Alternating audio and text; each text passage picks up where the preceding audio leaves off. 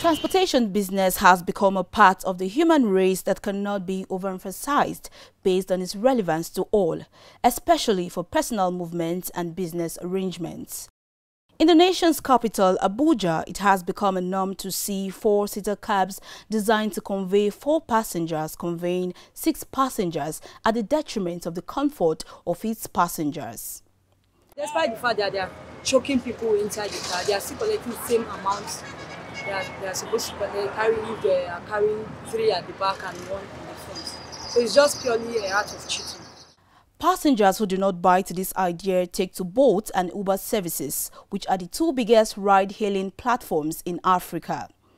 It became a concern when Uber and Bolt drivers embarked on a week-long strike sometime in April 2021 as a result of the non-review of prices charged by the e-hailing companies. TOS TV News embarks on a journey with a Bolt driver to see what it means to run transportation business with the ride-hailing platforms in Nigeria. My name is Adekunle Astrop. I'm a boat driver. That's what I do for a living.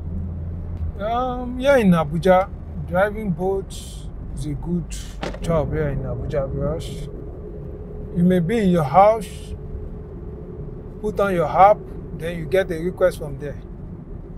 So, as well, if you get to town, anywhere you are, put on your app, then you get a request from there. So it's very good. It's not like all this public taxi that they will be blowing horn up and down. So I believe here in Abuja, be a boat driver is good enough. Driving is not an easy, driving through the satellite town is not easy. Somewhere like Nyanya Road and all that, during closing hour like 4 o'clock, it has been a very terrible distance. By the time, at times you stay in the hold up for like 1 hour or more. The drivers who felt that pricing in their transportation business is not cost-effective when compared to the cost of their services, especially as a result of unprecedented rise in the prices of fuel, vehicle spare parts, food items and other essential commodities in the country demanded for better. I think when I started, it was better. When I started riding with Bolt, it was better than now. Now we are not gaining much gain like before. Then when we start, we can easily say that, okay, in a week, I'll make 100K. But now it's not like that. You have to struggle before you make 30K in a week now. Customers are always right and treated as kings, they say. Who then is a customer to the ride-hailing companies? The drivers or the e-cab users?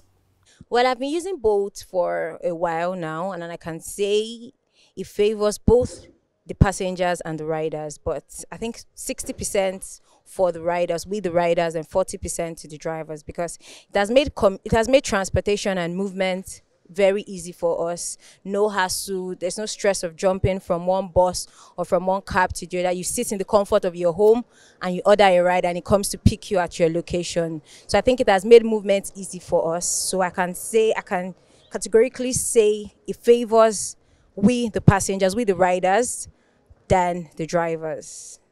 They prefer customer than we that you are riding the car. Because sometimes you pick a client from the airport, assuming maybe he's going to Maitama, from the airport to Maitama. Before getting to Maitama, when you check the price, you see that it's not what you expect. Well, I wouldn't say the prices are satisfactory at all times. There are some times when the prices are hiked, when the price rate is really high for really short trips, maybe due to surge or due to traffic on the road or where you're going to. So it's not all the time that the prices are cheap or affordable. Sometimes the rides are overpriced. In all of this, the president of Professional E-Hailing Drivers and Private Owners Association, Mr. Idris Shonuga, who had a meeting with journalists in Lagos, said the association was considering taking legal action to seek remedies against the e-hailing companies if the demand of the drivers were not met. This Uber Bolt platform take humongous commission from each transport service we render under their platform without our prior notice. And this is really affecting our business. For the purpose of emphasis, we want Nigerians to know who are using our service to commit to one point to another point, that we are in serious distress with the unfavorable policy of Uber and Bolt. The response from the Bolt company and the Uber company has been slow. It has been a low response as regards the insecurity, because we keep complaining on the social media platform and the feedback platforms. So I wish they can actually put considerable measures into seeing how they can help provide security for we drivers so that we can work extra hours to keep our business going. I think they're both. They're doing a very good job. They've made life easy for us, but there are still some areas that they need to improve on. Example, their drivers. Some of them are very rude. Some of them are arrogant. Some of them are not nice. Some of them just treat the riders in a very, very bad way, especially if they see their riders are females. They just talk to you anyhow, and sometimes they behave very lackadaisical. So I think they need to really improve. They need to properly train and choose their drivers and enlighten them. Let them know that it is a job, and we, the riders, they're offering us a service, and in return we are paying for the services being offered to us. So we shouldn't be treated unfairly, or we shouldn't be treated in a rude way. Ife Onyekwere reporting for TOS TV News.